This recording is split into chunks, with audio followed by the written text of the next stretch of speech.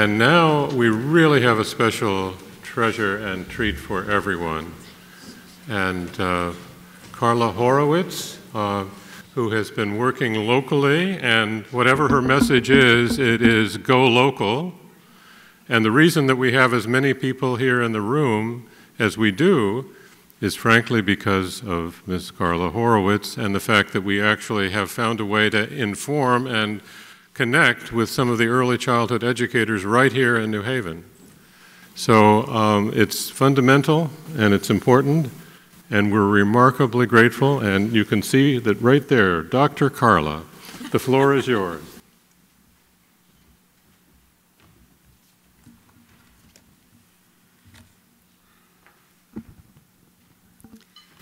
I have titled this presentation from the front lines of early childhood. The image isn't exactly a peaceful one, but it's meant to highlight the seriousness and crucial nature of the work early childhood educators do with and on behalf of young children and their families. I feel very humbled to be in the company of such a distinguished, passionate, and dedicated group of policymakers, researchers, national and international advocates, and practitioners. My voice is one from the front lines, though it's not from areas of conflict that we've heard so much about today. I also would like to thank you for inviting me to participate. For 40 years, I was director of Yale's Calvin Hill Daycare Center and a faculty member at the Yale Child Study Center. I still am. I've been a teacher of children, and I continue to teach undergraduates at Yale. I've been a supporter of parents, a mentor to generations of students and teachers, a consultant, and a member of multiple committees and boards that work on behalf of the care and education of young children.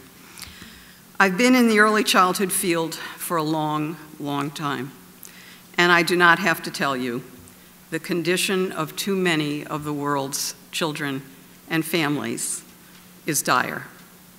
And the adults aren't doing so well either. But rather than focus on the crisis, I want to share what those of us who dedicate their lives to nurturing young children in the family child care homes, daycare centers, preschools, and other early childhood settings have learned and have to offer in helping children to become moral beings and empathic, thinking, feeling, and caring citizens of the world.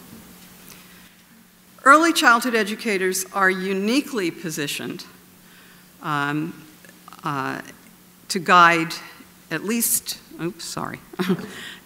in this country, children's development in all domains, and in fact around the world. Many schools for young children focus more and more relentlessly these days on readying children for real school. That involves numeracy and literacy and other academic pursuits, all of which, of course, are important, but which are not the only skills and knowledge children must learn. Spending time with young children every day, our job is to teach children to live in groups, to begin to take another's point of view, to be in touch with their feelings and those of others, and take responsibility for their actions and their words. Supporting this social emotional development is crucial if we are to have hope for the next generation and for the world. So as teachers perform all the tasks of teaching and caring, they're also fostering moral development in the most intimate, personal, immediate, and meaningful ways. For example, we help children to really see and understand the natural world as we bend down to look at the shiny pebble, or the sprouted acorn, or the caterpillar inching its way along a leaf, or the brave flower still blooming in the season's first snow. We help them to observe, talk about real things and real life and real feelings, learn new vocabulary, new concepts, and we foster their curiosity and their joy. Everything is new to young children. They are scientists exploring the world, and we are there to notice with them, celebrate, and develop what we call emergent curriculum, and appreciate and help them to hone their skills and increase their knowledge and understanding. So too do we support young children's social emotional learning. From their calm and kind intervention in the inevitable experiences that happen every day, like a grabbing squabble over a toy, a teacher helps children to really see the consequences of their actions, understand the feelings of another, and find a way to resolve a real and powerful conflict. The teacher may say to the child who has grabbed the truck, young children express their needs and wants physically before they can use words. Look at his face. He's crying. He's upset or sad or angry because you took his toy. Would you like to play with that truck? And waits for a response, a head nod or a tearful yes. Let's see how we can work this out so you get a turn too. And then the teacher helps children to find a way. Maybe you can say, "Can I use that when you're finished?" And the teacher helps the other child to agree. This is conflict resolution and peacekeeping and cooperation right at the beginning. It's also anti-bullying curriculum, which starts long before middle school. The lesson emerges from a real and powerful event.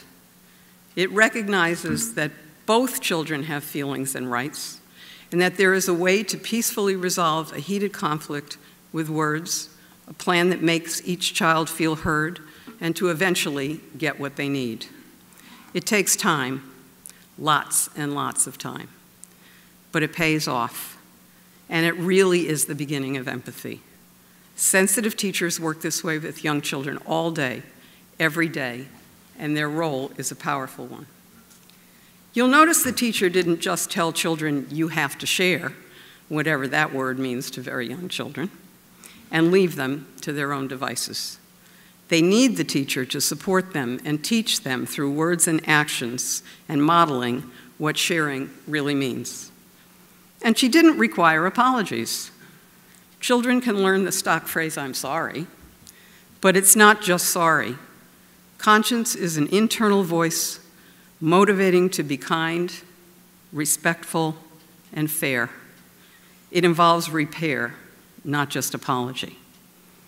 Helping a child notice a flower in the snow and helping a child see the feeling expressed on another child's face are all part of the teacher's role. We hope to instill a sense of wonder about all living things and a respect for other human beings. So I want to close with some real examples moved up the developmental continuum of what children with this kind of support are capable of. I have a book which you probably can't see, but it's called the Fairness Helpful Book, and it was published by the kindergarten at Calvin Hill Daycare Center a few years ago. And it's full of the children's words and the children's drawings. And here's the introduction. On one occasion, the teacher discussed with children at meeting a problem with setting up rules for riding bikes outside. The children kept in mind both their search for a solution to the problem and their sense of fairness. Through the process of drawing, the children were able to communicate their ideas, to listen, to respect different points of view, and to work towards a sense of resolution or justice. So here is a meeting that the teacher, Winnie, is holding. Winnie got serious and asked the children to listen carefully. "We have a problem, and I would like to ask you for solutions," she said.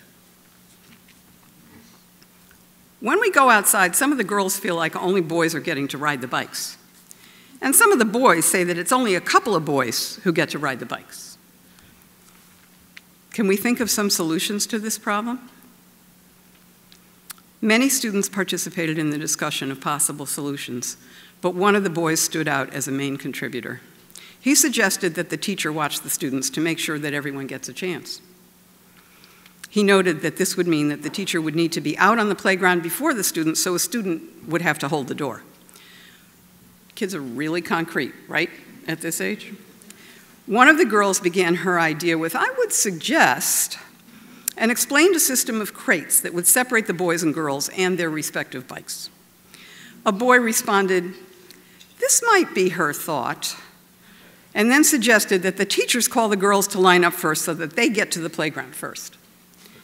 Winnie pointed out that the teachers may forget to call the girls first, or they might not want to. And the boy said, "Then we would go to another solution." Ultimately, they decided to be aware of how much time they spent on the bikes, make sure everyone gets time, and get off a bike when a teacher asks them to. So these children have had a lot of experience with being listened to, with being respected. Their thoughts matter, and they can be trusted to know what the problem actually is, because they usually do, and to come up with some solutions within the scaffolding of a teacher's careful direction. I have one more, this is not my words. I teach undergraduates theory and practice of early childhood education, and they have to keep a weekly journal of their observations from their practicum in the classrooms, and then their interpretation. So I will end with this. When I stepped into the preschool classroom one morning, the children in the reading corner were finishing up a book with an illustration of a dove, and the teacher had just asked them their thoughts on the definition of peace. Audrey answered, "Living together." Juniper said, "Hugging each other."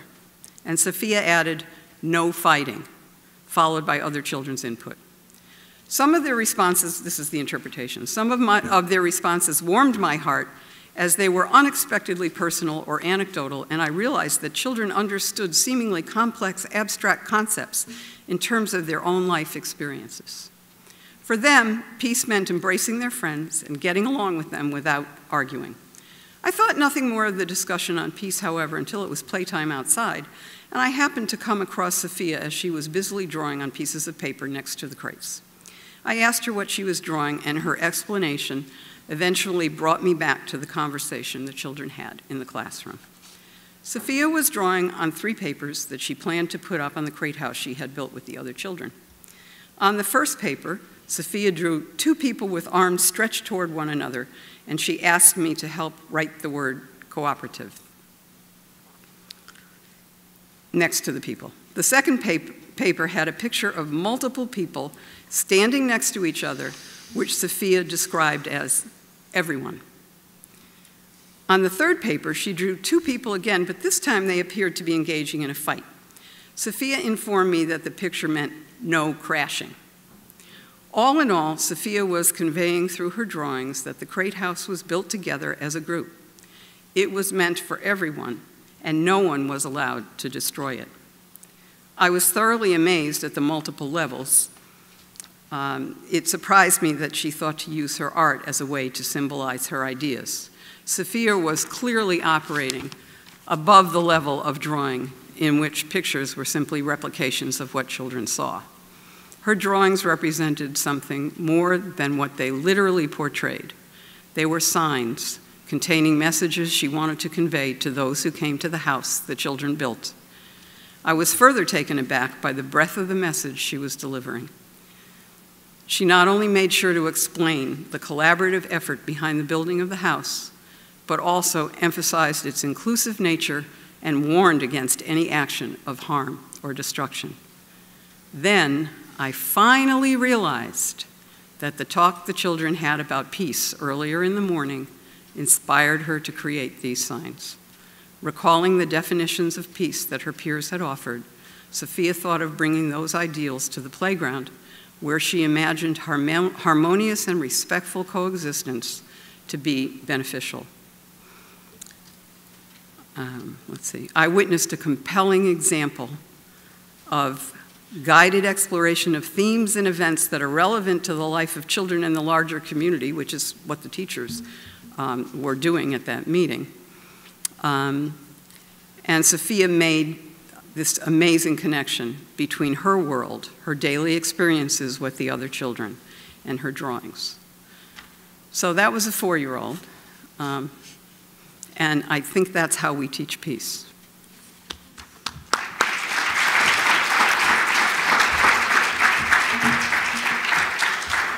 If you wouldn't mind just staying here for one moment, I guess there's a part of me that really wants to thank everyone that's here that has been devoting their lives to the care of young children.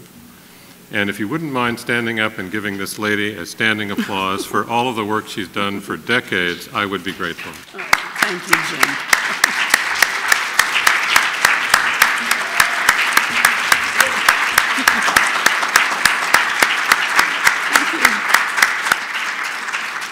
It starts local, and here it is.